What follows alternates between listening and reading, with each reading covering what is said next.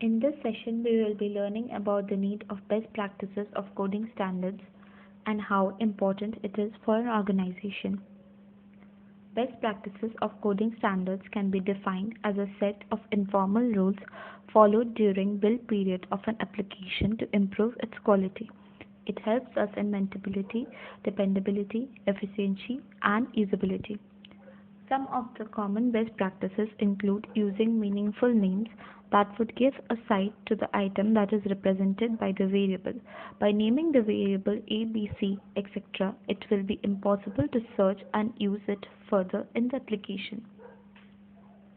In naming functions and variables, original Hungarian notation for programming is used. This specifies that a lowercase abbreviation should prefix all variable names with the remainder in upper camel case. When naming a function, we should be capitalizing the first letter of every word in the function name. This is also called camel case writing. Variable names must be chosen to masquerade as mathematical operators. Choose variable names with irrelevant emotional connotation. Variable names should be chosen with respect to the item they represent. This helps in longer usage of the variable without any conflicts, and also people who haven't worked on the application will be able to understand what they represent. It should be also kept in mind while choosing variable names when using alphanumeric words. Always use capital letters after the numbers so as not to confuse some letters with the numbers with their similarity. Comments are always used while writing codes for applications. Writing comments helps other team members or people working outside the application to understand the code better. It primarily indicates the author of the script along with which functionality the snippet represents.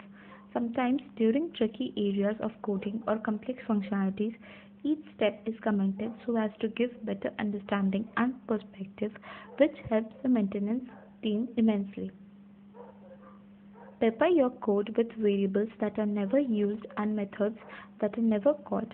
This helps in no confusion for maintenance team between variables that might have been used earlier but no longer effective in the code. This is also called red herring. Advantages of best practices include accountability, enforcing coding standards, ensures correct systems are being used, while disadvantages include hard to enforce, including lack of time. Thank you for attending this session. We will be back with some more interesting topics.